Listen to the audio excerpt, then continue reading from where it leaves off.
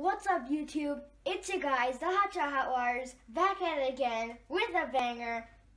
We hope you enjoy our video on trash in space. I will be talking about trash and waste in space today.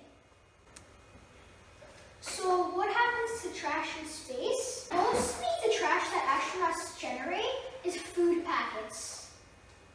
What they do, they take all of their packets and put them in a pressurized bag, and they store them on the ISS until a supply capsule comes, such as the Cygnus, because they're designed to burn up in the atmosphere. When the capsule comes, it stays long enough for the astronauts to take the supplies out. Then all the trash is put inside the capsule. The capsule is then aimed at a remote place such as the middle of the Pacific Ocean, and then it burns up in the atmosphere. And that's the end of all the trash. What scientists are trying to do in the future are making radiation shields from garbage. One of the side effects from coming back from space is radiation. So if scientists can make radiation shields, then astronauts won't suffer from brain damage. A trash compactor is going to melt the garbage and make an 8-inch diameter tile. Then they will be stored on the spacecraft and put up.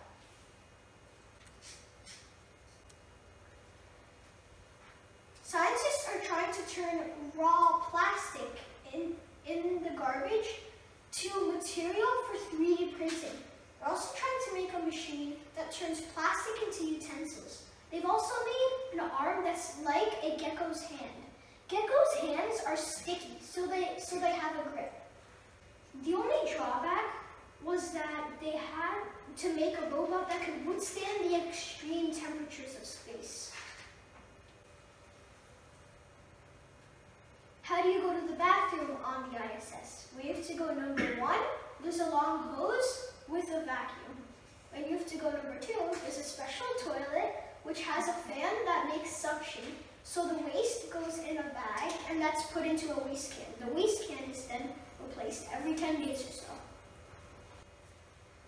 Then what happens to the waste in space? The urine is recycled in the filter system. The same water is recycled every day. The filter system is so advanced that people in space drink cleaner water than on Earth. The feces is jettisoned out of the space station into the deep vacuum of space.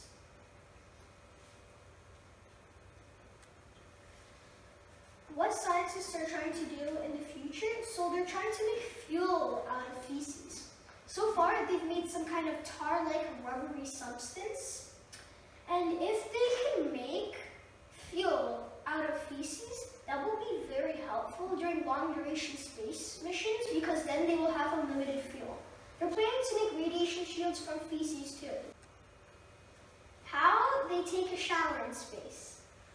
So astronauts just take a sponge bath in space. The simplest way, it's cost efficient, and it's easy. They have a pressurized bottle that's connected to a shower head with a button. They have little soap pouches that they squeeze the soap out of. Then they press the button and water comes out. A vacuum sucks the water and soap off. The water goes through the filter system and gets reused.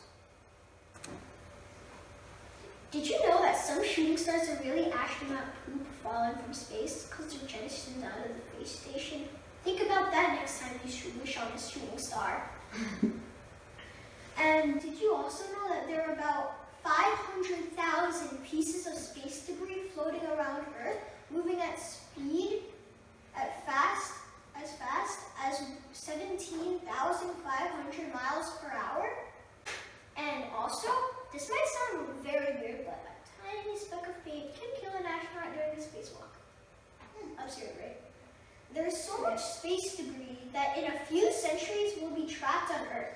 And space debris includes Lego figures, pizza, and even vegetables. Huh, that's weird.